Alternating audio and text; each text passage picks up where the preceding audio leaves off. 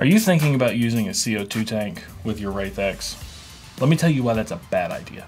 This is the expansion chamber that is included with your Wraith CO2 stock.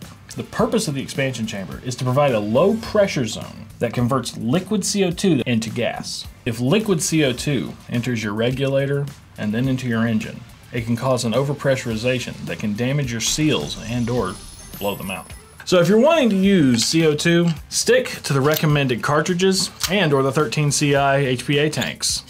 Your wallet and your gun will thank you later.